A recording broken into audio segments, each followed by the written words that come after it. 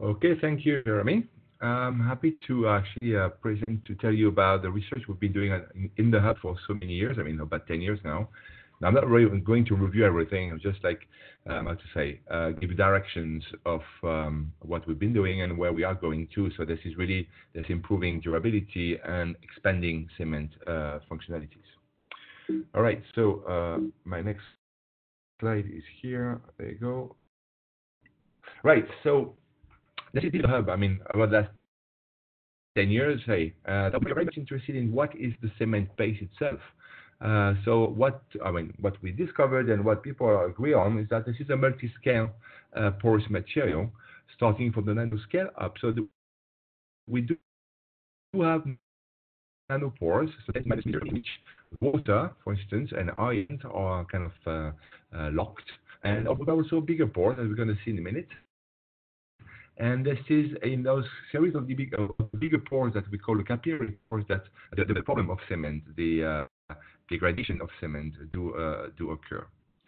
So the idea was really to provide a conceptual science-based frame to describe cement-based degradation. For instance, it will be freezing, thawing, and also alkali silica reaction, ASR, and you can also pile up with train guide, shooting, and so on. Okay, understanding is one thing, and then we can move on into thinking about mitigating these effects, and provide a solution about how to prevent cement degradation. And you'll see that on the path of doing this, we discovered some kind of new functionality of cement. So by adding some carbon, just to tell you the story, to cement, we moved to a cement that was, cement paste to a cement paste that can have some, for instance, electricity storing ability. So that will be a new type of cement for a new usage. All right. So what we've learned is that cement is out of equilibrium assembly of nanograins. And in between those grains, you have pores. These are called gel pores. At the larger scale, you have bigger cracks or bigger pores that we call capillary pores. So cement-based force is CSH, okay? This is the name of the hub, of course, but this is a calciosilicate hydrate, okay? So it's made of calcium, silicate, and water. So the main idea is that cement-based degradation has to do with something growing in those big capillary pores. This is not something happening at the nanoscale. I mean, you'll see that there is a nano component of it to understand it, but this is really dealing with what is happening in the big pores. Meaning that we need to have a saturation degree of the paste, of the cement paste, at 80% to see some degradation, like FT, for instance. What we discovered mainly is that this is due to the fact that it has to do with ions, ions swimming into the solution. So, for instance, when you have an ice core,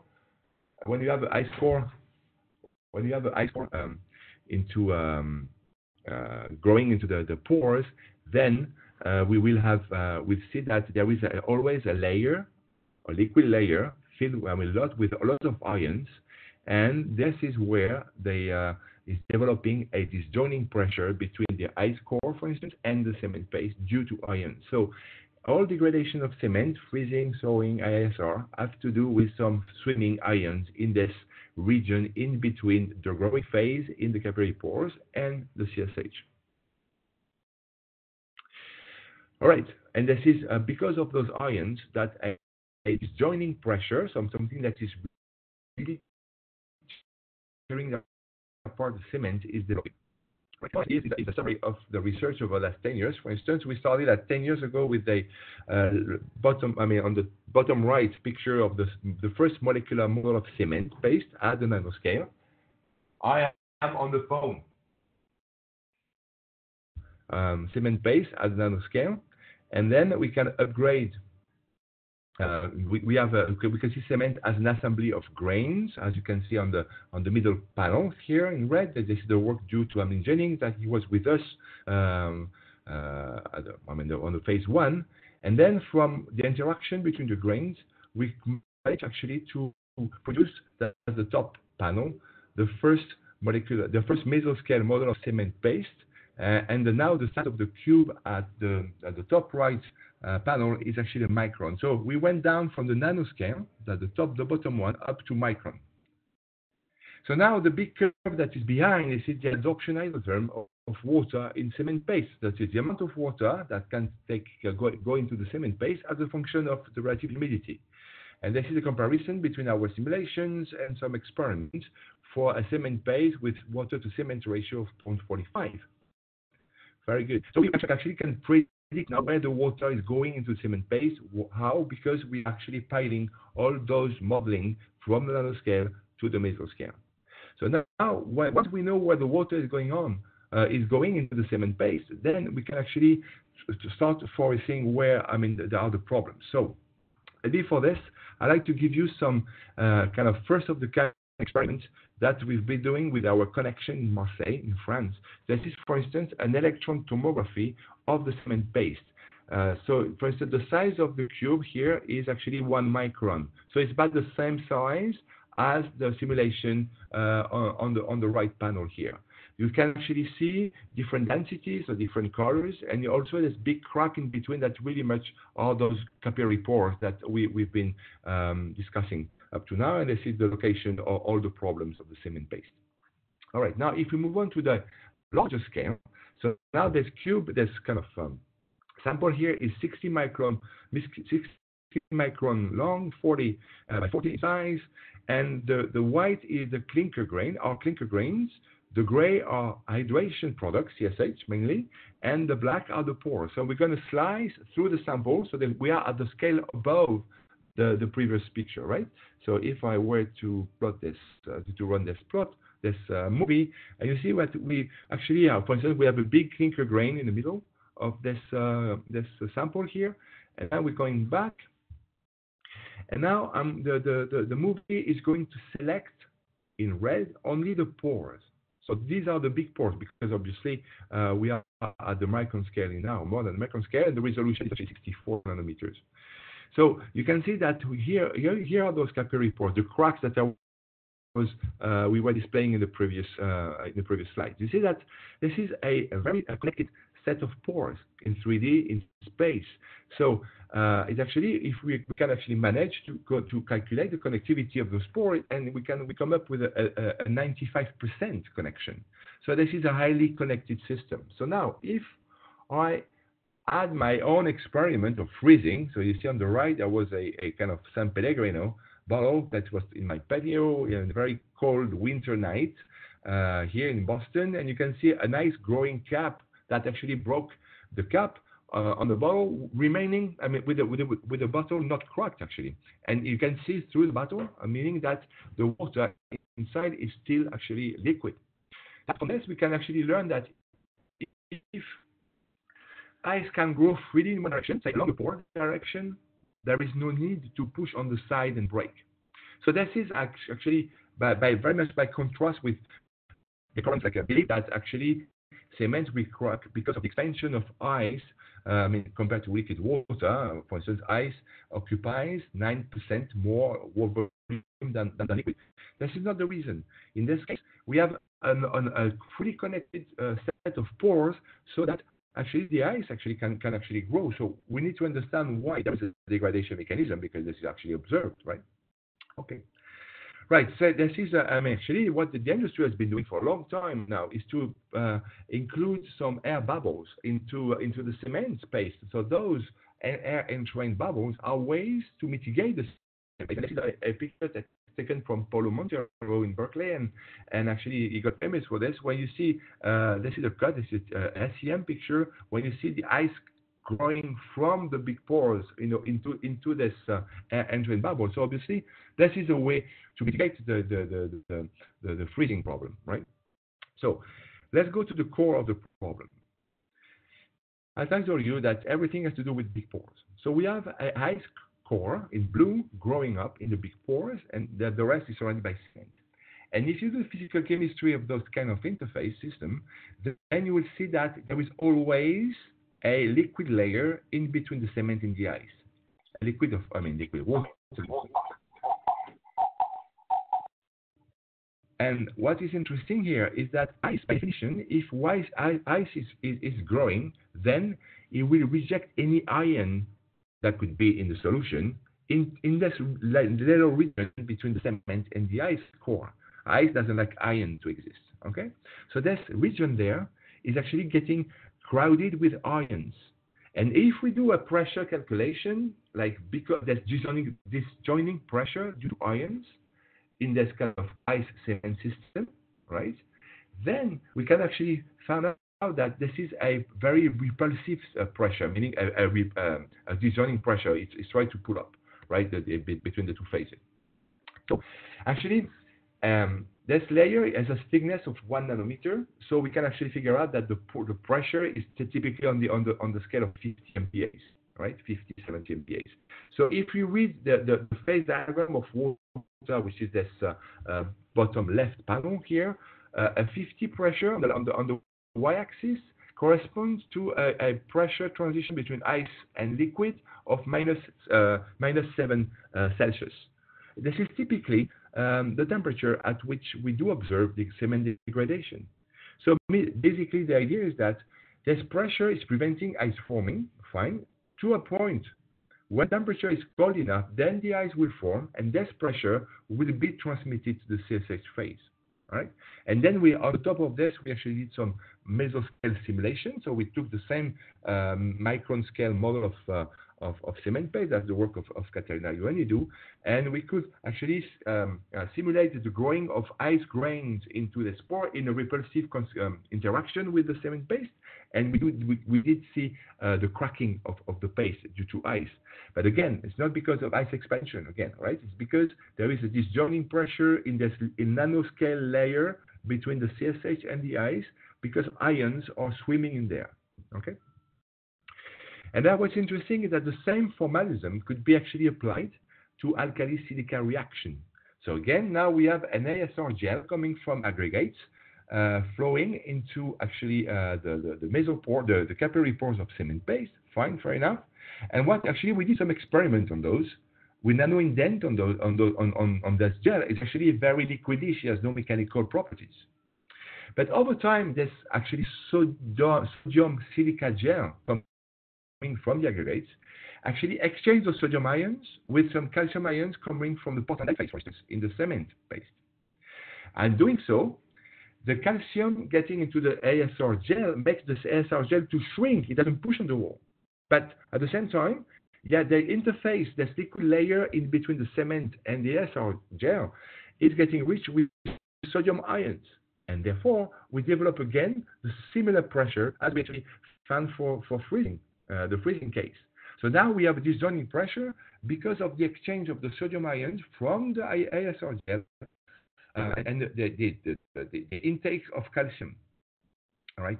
So we have done the same idea there. So that for a long time nothing is happening. Why? Because the ASR gel is actually liquidish and this is sodium there and everything is fine. And then we actually have to move away. I mean, to include more calcium into when we include more calcium into the ASR gel, then the sodium ion gets outside, and then we have a disjoining pressure. All right. So how can we do? What can we do to mitigate those effects? So basically, we have a problem because we have so many ions that like swimming into this layer between the whatever core and the cement paste because we are in the hydrophilic condition. But those ions creating disjoining pressure, that will be the left panel, will be on the side. I mean, if the swimming pool is empty, basically, if we make the cement paste hydrophobic. And actually, this is not exactly new in the literature of freezing, thawing for rock mechanics, for instance.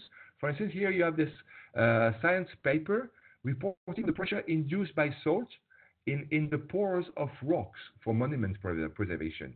And this is what exactly they found out. It's exactly our same conclusion as ours, meaning that there is a wetting film, so a liquid layer between the growing crystal and the confining walls of the rock.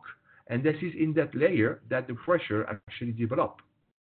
So, and this is the last sentence at the bottom of this little text. If the walls are made hydrophobic, nothing is observed, and no force is detected, that is the disjoining pressure, and this is a way to mitigate freezing. Okay, effects. Very good. This is actually something that the industry knows in some kind of empirical way. For instance, people have been trying to use silane like as an external treatment of pavement, for instance. Silane is very hydrophobic molecule, and actually that actually is shown to actually significantly prevent freezing thawing effects and so then preserve the pavement. So you don't see no more surface scaling and so on in the presence of obviously de-icing salt. Right. So in our case, actually, we found another way to make the pores of cement, the capillary pores of cement paste, hydrophobic. We found out that thing by adding to cement paste for nano-porous grain of carbon. Okay, nice, because I'm sure this is economically viable. Okay, the mix is okay. I mean, we have the same kind of value of both components. And what's interesting is that we don't lose any mechanical properties. Actually, we improve them because we are actually filling the capillary pores with the grain of cement. So the art was actually in dispersing the nano grains of carbon into the same paste. So we manage. And then this is an SEM picture. So you see the scale. The scale is about 100 nanos. This is a little white line on the bottom right of the picture. And actually, you have to believe me, but this is the nano grain of carbons are those little grains that are in the red circle. The rest, the more like white type of thing, are more like RCSH actually. So you see, in fact, we have enough porous carbon grains to create a percolation path inside the cement paste. Okay. So now we can zoom into and see this is now a TEM picture. So we are going down in the resolution. Here you see the 200 nano reference scale here, and you see on the right, this is the nanograins of porous carbon that is stuck or in interaction, is somehow weak interaction with the CSH, which is typically the phase on the left of the picture. Okay. Now, this is our sample, so you can see that we can store them forever into the kind of cylindrical little shape there. And what we found actually is that those carbon-loaded cement pastes are actually samples are able to conduct electricity. Why? Because there is enough of carbon in the paste to create a path to carry electrons, because those carbons are made of a special case of, I mean, if you look at the chemistry of carbon, it's called sp2 carbon. This is the hybridization. So now we are really much into the quantum state of carbon, if you like. And actually, those carbon having three neighbors, like in graphite, for instance, and this is the case of those nanoporous carbons, those carbon with three neighbors are able to conduct electricity. So now, because we have a percolation path of those carbon grains into the cement paste, then we have a conducting cement conducting electricity. But now, remember that my focus was on hydrophobicity in the first place. So how can we actually judge on this? So before I go to this, I can show you this resistivity plot here. This is the resistivity, so a Ohm meter as plotted as a function of the amount of carbon grains into the paste. So you see, it's in percent, all right, a few percent. And you see that there is a big drop. We actually lose like 6 orders of magnitude or more when we go from the left to the right. So we are very like resisting the flux of electrons. So we are insulator. And at some point, you have a certain drop of the resistivity, and now we're going to the scale of tens of Ohm meter, and it's typically a good conductor. So okay, so now we have this conductor, this conducting cement. And my point was to tell you about the hydrophobicity. So for instance, here we can actually provide the system. So we impose an intensity and we measure voltage, and you will all recognize the Ohm law. U equal Ri, so the slope of that curve is actually the resistance or the resistivity.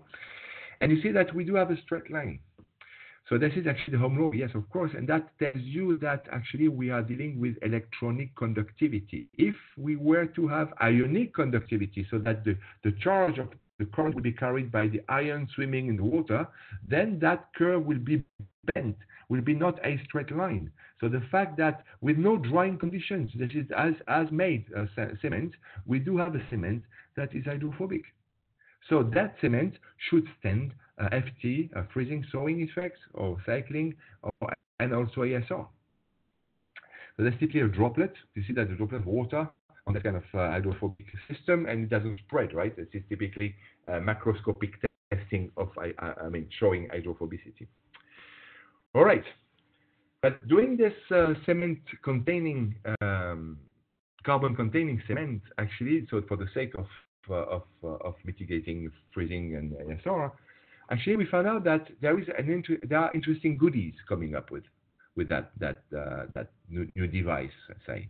For instance, if we polarize those small cement cylinders with a voltage of 30 volts, we do see an immediate increase of the temperature of the surface temperature of the cylinders by 5 degrees, for instance. So that we can actually think of that cement as an interesting, salt-free de-icing pavement. Well, okay, for not too cold conditions, obviously, minus 5, -7, or something Celsius, for instance.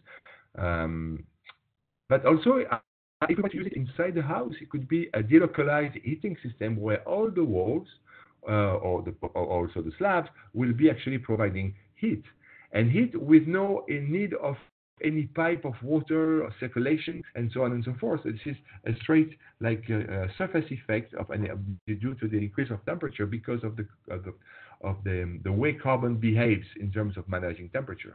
So we have added this new property to cement. All right. So when you have actually a conducting cement, I told you that the conduction is because of those carbon, right, grains. Those carbon grains are actually also porous, so they can store ions, okay, coming from an electrolyte. All right, so by doing, if we can actually conduct electrons, store ions, we are very well placed to actually design electrodes. All right, so if you do 2 of them, and you put them, you put in between a separator, which could be a kind of paper, like Kirsten paper. You put some electrolytes in this paper, so you have some NaCl in between, and you polarize the system. So one electrode to the minus, the other one to the plus. Obviously, the ion in the electrolyte will be attracted, the plus ion to the minus electrode, the minus ion to the plus electrode. And so then you create a actually supercapacitor. So now, okay, this is a known for pure carbon, but in this case, actually the supercapacitor is what we call a structural supercapacitor, because actually the carbon grains are entrapped into the cement paste. So we have a very rigid, that could be a gigantic supercapacitor. So basically we can actually turn a slab into a supercapacitor to store electricity, for instance, coming from a solar panel. So this is actually the proof of the capacitor effect. This is the current as a function of the voltage. And actually, this is the capacitor that we've measured. Up to now, is typically 20-30 millifarad per centimeter square, centimeter square of the cylinder. Okay. And actually, talking to the members of the group yesterday, we are more on the scale of 100.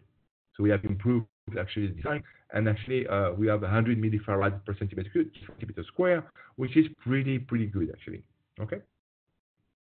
So this is how actually we came up with the first actually patent on this. That was actually a momentum project that was carried by Katerina Ioannidou.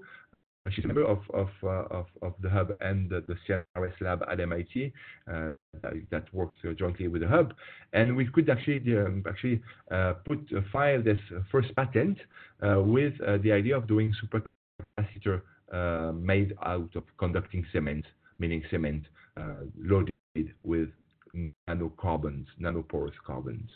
So the idea, for instance, would be that obviously the supercapacitor, the structural elements, slabs, for instance, will be fed by some solar panels on the roof of a house, and actually we may think of an energetically autonomous house in the end, right, where actually the electricity is actually stored in all structural elements. So that might be the dream, but that's where we are trying to move towards.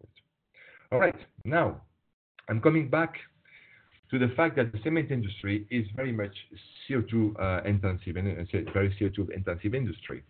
So here you have a little sketch. I mean, okay, the chemical plant here is maybe a cement plant, but okay, it doesn't look this way, but fine. What we know is that it has actually, because of the high temperature in the kiln and because of the cooking of limestone, the whole thing, the whole process has a very significant CO2 burden in terms of loads.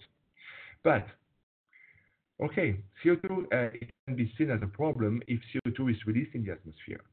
But if we were to actually capture or actually use CO2, so as not releasing CO2 in the atmosphere, but use it for doing something else, right? Then we can actually develop a whole CO2. The cement industry will be at the base of the whole CO2 industry. Okay. Now I have a couple of slides to tell you that obviously with our carbon loaded cement, obviously these are CO2 sponge, so they're storing actually pretty well CO2 actually. So now, okay, the question is what to do with CO2. I mean, are we going to some in a kind of later stage after this physical adsorption of CO2 in the nanopores of the carbon? Are we moving towards carbonation of the cement paste? That remains to be seen and demonstrated, right? But still, we have this adsorption capacity of this carbon-loaded cement because of the nanopores of the carbon that are themselves trapped into the cement paste. And you can store CO2, but you can do the same with NOx, so NO and NO2, for instance. But my point today is more like, let's go biotech. Back to school morning, you know that the most oxidized form of CO2, of carbon, is actually CO2. The most reduced form of carbon is actually methane. So if we were to kind of provide some reduced conditions to work, we may actually use CO2 to transform it into CH4, methane. Methane is a gas, right? It's gas, right? I mean, gas in the sense of cooking gas, if you like. So that could be turned back to the kiln and actually be used to actually heat the kiln. Very nice. How can we do this? Well, this is actually a long time. I mean, somehow recently we have this bio reactor in blue here, where you have maybe some algae, and if you were to bring some hydrogen and some CO2, you can actually produce methane, and back to the kiln, fine. But what I want to introduce today is actually the idea that we can actually use bacteria to actually eat CO2 and produce methane. So let me just get to this slide here. So the idea is that actually there are some bacteria that actually do work well in reduced environment. So if and they will be fed by CO2 and they will produce methane. And to provide those reducing environments in terms of electrochemistry, right? We need to actually give those bacteria a bit of electricity. So this is an ongoing discussion with some kind of biotech spin out of MIT Lab Central here. The idea will be to grow bacteria on our carbon-loaded conducting cement. So we can provide electricity, the reducing conditions. On the top of this, that will be the bottom of the swimming pool, if you like, where will be some liquid with bubbling CO2 into it, dissolved CO2 into it. The bacteria will eat the CO2 and they will bubble some methane molecule. And actually, it's interesting because the methane could be sent back to the kiln, to eat the kiln, or if you can actually start a new chemistry, a new kind of chemistry, because part of the methane can you look back and if you into the solution, and actually you can start producing more advanced molecule like acetate at a rate which is way larger than any never seen before. So you see, by introducing these biotech ideas, using bacteria to use the CO2 produced by the cement plant, because they're growing on the substrate that can actually conduct electricity. So obviously, I'm referring to our carbon-containing cement. Then we can actually may have a way to produce methane out of the CO2. All right? Okay.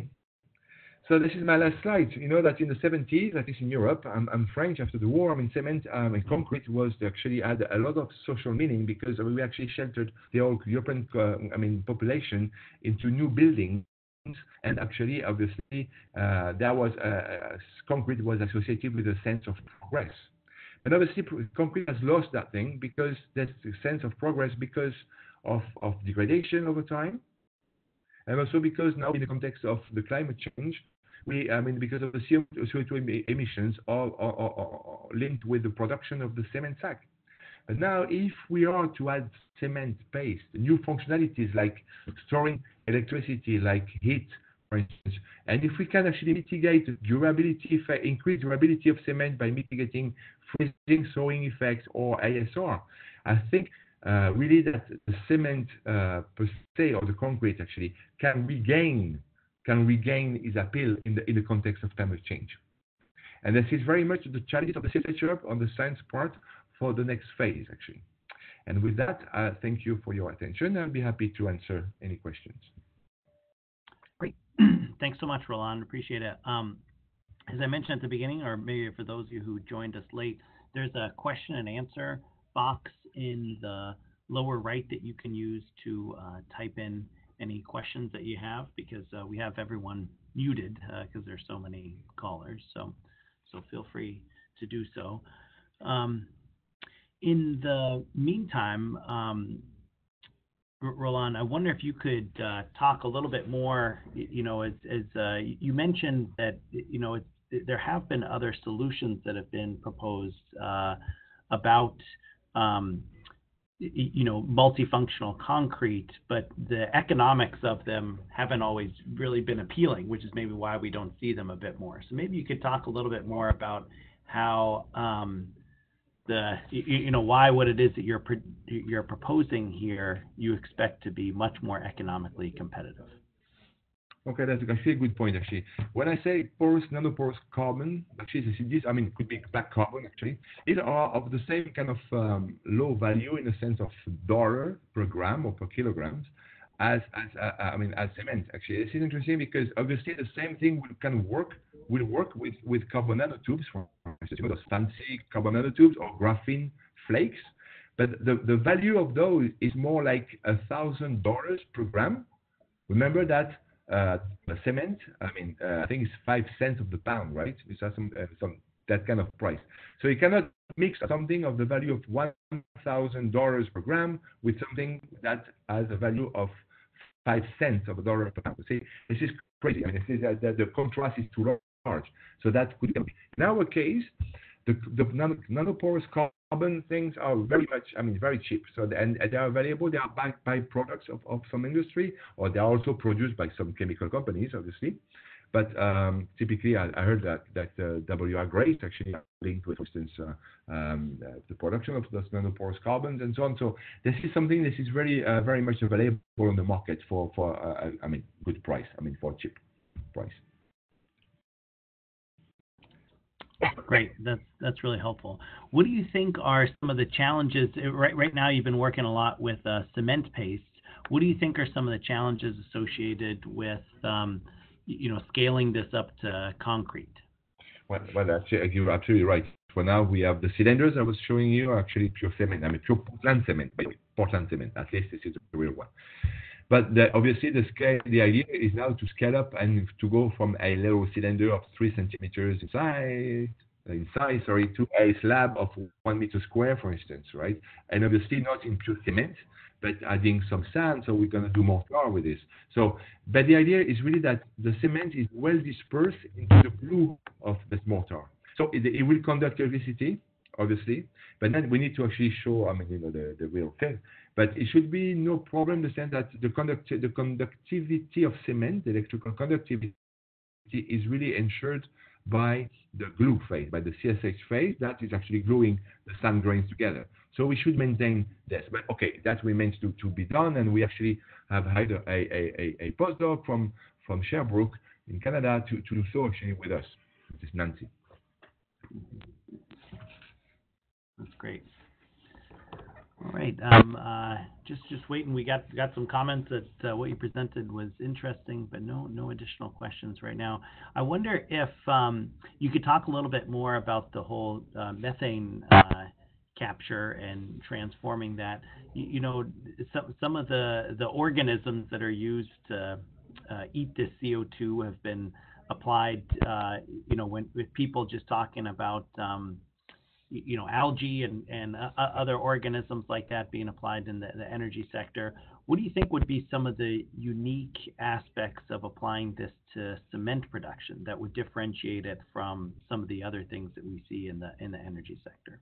Okay, so this algae idea is been on. It's been around for a long time now. Okay, and yeah, actually people are actually producing those actually.